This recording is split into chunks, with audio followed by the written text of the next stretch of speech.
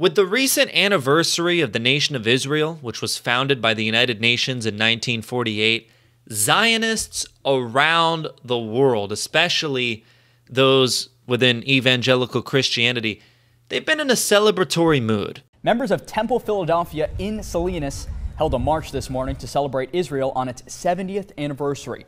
The congregation marched through the downtown area to the courthouse and back to the church, waving flags and signs in support of Israel. One of the ministers said despite the tension surrounding Israel, their demonstration is not politically motivated. A helicopter came above me. I talked to the pilot, few missiles, and ended up pretty good. So it was a lot of fun, by the way.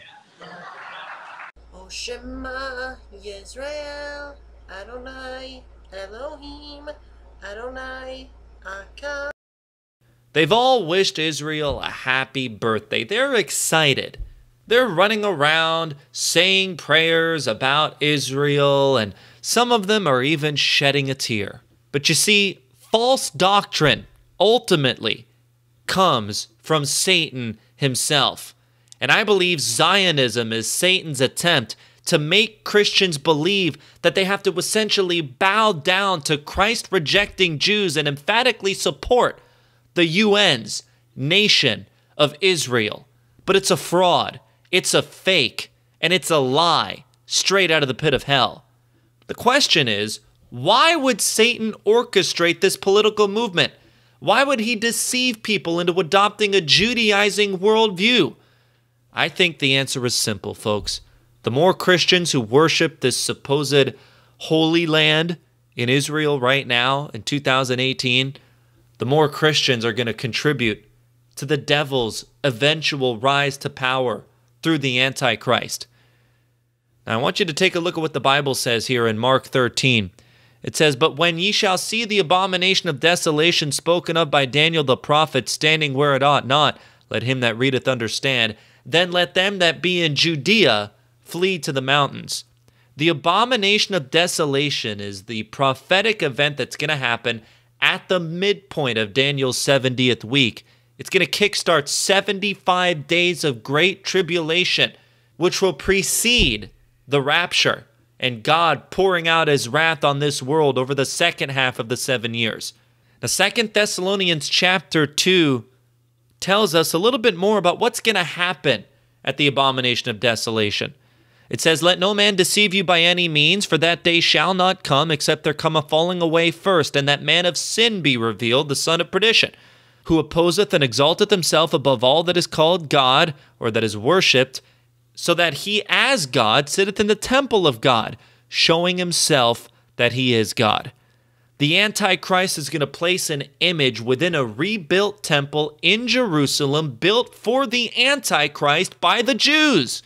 The Bible calls him the man of perdition because he's going to literally be possessed by Satan, just like Judas was possessed by Satan. And he's going to sit in the temple and claim to be God incarnate. The abomination is going to occur in the same nation that evangelicals and these other Zionist Christians practically worship to the point of idolatry, folks. Now, what people don't understand is that in doing so, they're paving the way for the rise of the Antichrist, and they're advancing forward to the abomination of desolation. And that's going to be the catalyst for the worst period of tribulation that Bible-believing Christians have ever experienced. Because during that time, God's children are going to be persecuted, they're going to be killed, they're going to be dragged out of homes and beaten and bloodied and battered and thrown into prison. Why? Because they're going to refuse to bow down to the image of the beast. They're going to refuse to worship Satan. Now, some Christian Zionists honestly believe that their political ideology is biblical. Somehow, some way, even though it totally contradicts scores of scriptures, this is what they've been deceived into believing. But let's examine what the Bible actually says, and let's see if their position, which is touted by the old IFB and many others, actually holds water. And of course, their position is that the Jews are God's special chosen people. Here's what the Bible says in Exodus 19:5. Now therefore, if ye will obey my voice indeed, and keep my covenant, then ye shall be a peculiar treasure unto me above all people, for all the earth is mine. We see here that God says the Israelites will be a peculiar treasure, but they have to obey his voice. It says, if they obey his voice and if they keep his covenant, then they're going to be a peculiar treasure. In Hebrews 8:8, the Bible says there, for finding fault with them, he saith, behold, the days come, saith the Lord, when I will make a new covenant with the house of Israel and with the house of Judah. And in verse 13 of that same chapter, it says, in that, he saith, the new covenant, he hath made the first old. Now that which decayeth and waxeth old is ready to vanish away. The old covenant eventually waxed old and decayed. It vanished away because the Israelites couldn't hold their end of the bargain. They failed, so God made a new covenant, this time with Jesus Christ. So with that in mind, let's take a look at what the Bible says about those who've accepted this covenant. In Peter's epistle, and by the way, he's writing to Pontus, Galatia, Cappadocia, Asia, and Bithynia, Gentile nations. And he says here in 1 Peter chapter number 2, but ye are a chosen generation. I thought the Jews were the chosen people. Here, Christians are being referred to as a chosen generation, a royal priesthood, an holy nation, listen to this, a peculiar people, that ye should show forth the praises of him who hath called you out of darkness into his marvelous light. So according to 1 Peter chapter 2, verse 9, who is peculiar? Well, the answer is those who believe on the Lord Jesus Christ. He's writing to save people, folks. The truth is, there's always been one gospel. There's always been one way to heaven through Christ. And so today, God's chosen people are those who are saved and those who have been saved since the beginning of time. They're a peculiar people because they're in Christ. The Bible contains a plethora of conditional if-then statements. The Israelites, they were told that they could be a peculiar treasure only if they kept God's covenants.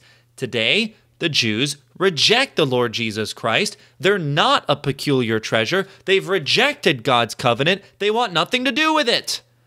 Only those who believe on the Lord Jesus Christ and trust him alone for salvation are going to be partakers of the promises made to Abraham. That's what the Bible says. That's what the Bible teaches, yet for some reason it triggers these Zionists. It triggers these old IFB Judaizers. Only those who are saved will one day inherit a special piece of land. And this land is not going to be begotten of the United Nations. It's going to be a heavenly city, New Jerusalem. Galatians chapter number 3 says this in verse 16. Now to Abraham and his seed were the promises made. He saith not unto seeds as of many, but as of one, and to thy seed, which is Christ. And in verse 29 of this same chapter, the Bible reads, and if ye be Christ, then are ye Abraham's seed, and heirs according to the promise. It doesn't get any easier than that. A toddler could understand this. The promises were made to Abraham and his seed. The Bible defines that word in Galatians 3:16 when it says that Abraham's seed is one, which is Christ. Everyone who's ever been saved is Abraham's seed. Now, when it comes to being a part of the nation of Israel, under the Old Covenant, the Israelites needed to follow certain ordinances, which, by the way, newsflash to you Hebrew roots heretics, they no longer apply to New Testament Christians, but that's a different video for a different time. In order to earn rewards and blessings and live within that physical nation of Israel, which doesn't exist anymore, and it was designed to be a light to the Gentiles, in order to live there, okay, they had to follow certain regulations. Leviticus 20:22 says, ye shall therefore keep all my statutes and all my judgments and do them, that the land which I bring you to dwell therein spew you not out. The Israelites had to get saved by faith to go to heaven. All right, that's a different issue. But Leviticus 20:22 gives us the conditions for what they had to do to live in the Old Testament physical nation of Israel.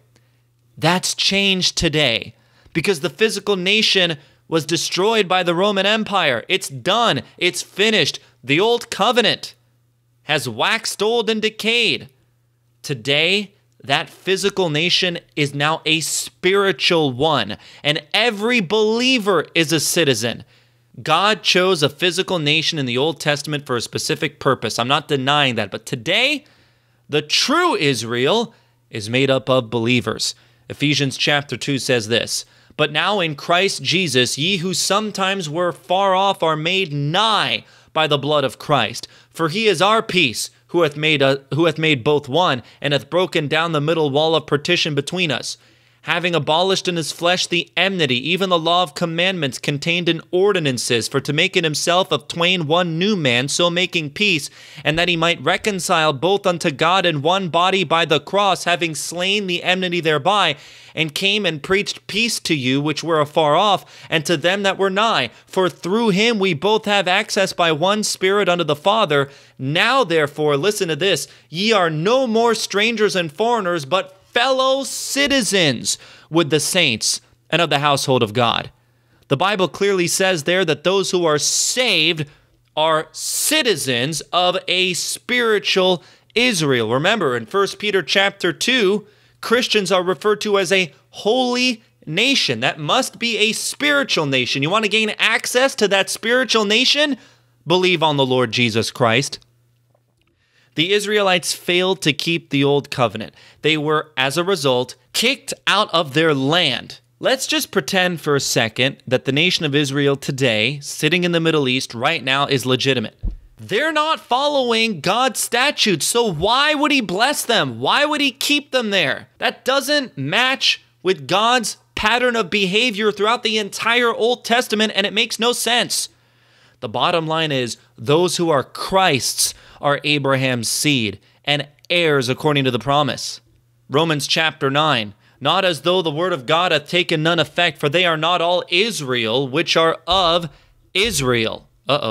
"Neither because they are the seed of Abraham are they all children, but in Isaac shall thy seed be called. That is, they which are the children of the flesh, these are not the children of God, but the children of the promise are counted for the seed." Now, I'm going to stop there.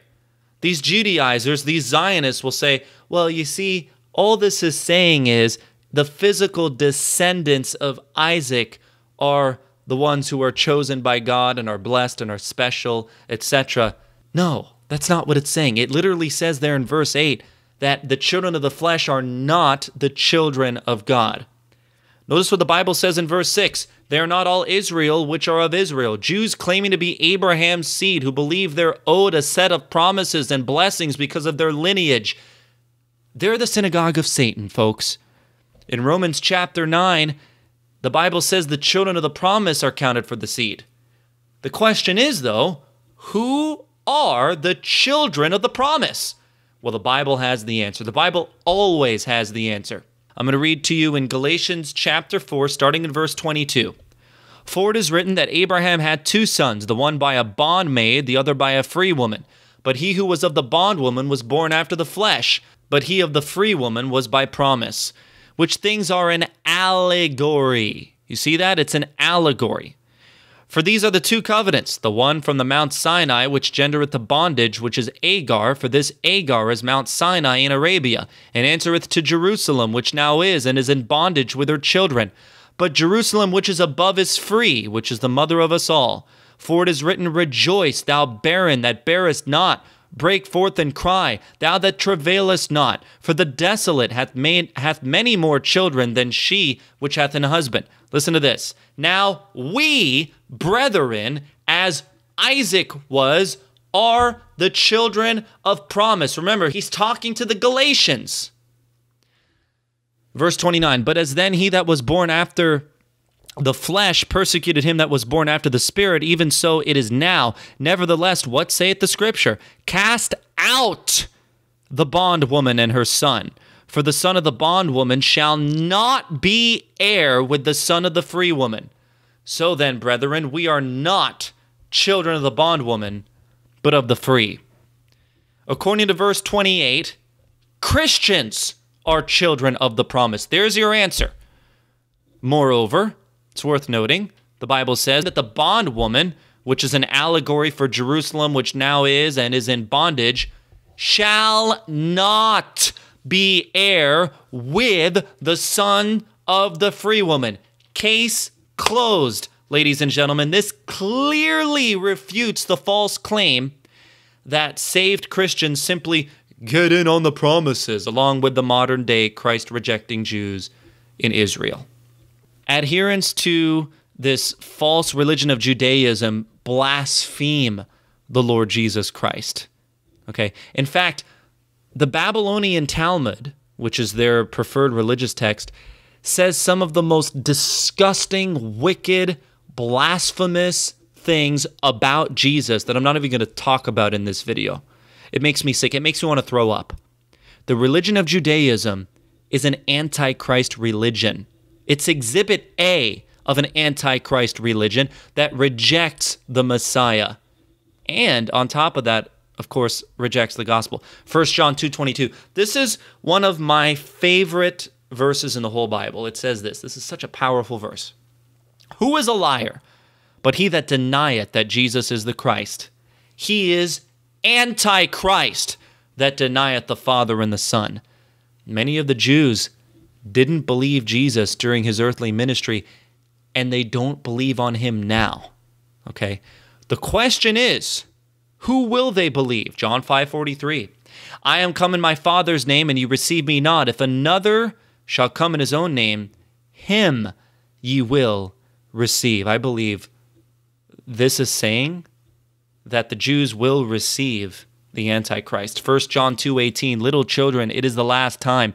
And as ye have heard that Antichrist shall come, even now are there many Antichrists, whereby we know that it is the last time. Now, of course, in John 5:43, that's Jesus talking, and I believe he's saying they're going to believe on someone else instead of him. And I think that's a reference to the Antichrist, which is, of course, talked about there in 1 John 2:18. So one day there's going to be a man who rises to the top of the New World Order power structure, who's going to claim to be the Messiah, who's going to claim to be God himself, who's going to unite the world religions, who will run a corporate world government, a tyrannical world government. That's who the Jews will receive. That's who they're helping to bring in today. Here's the good news.